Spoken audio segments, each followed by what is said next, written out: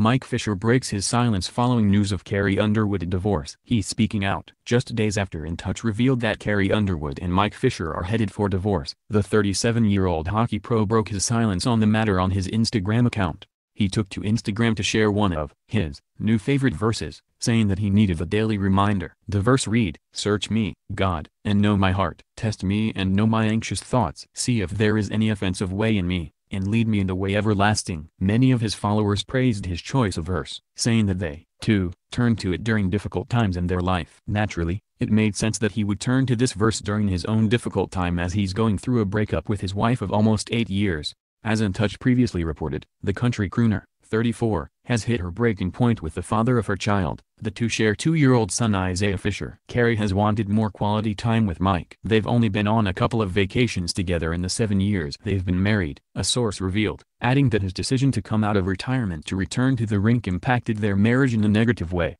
She really thought that Mike's retirement was going to give them the time they needed to work on making their family stronger. His decision put a huge strain on their marriage. If Carrie and Mike continue to grow apart, it will surely end in divorce for them. And that would be heartbreaking, the insider said. The source added that Carrie's desire to have another baby was also causing problems for the husband and wife. Carrie's been desperate to have a little brother or sister for Isaiah, but she's been struggling to get pregnant. The source said she was hoping Mike would become more involved in the process of possible IVF treatments. If it came to that, Mike isn't always cognizant of Carrie's feelings and needs.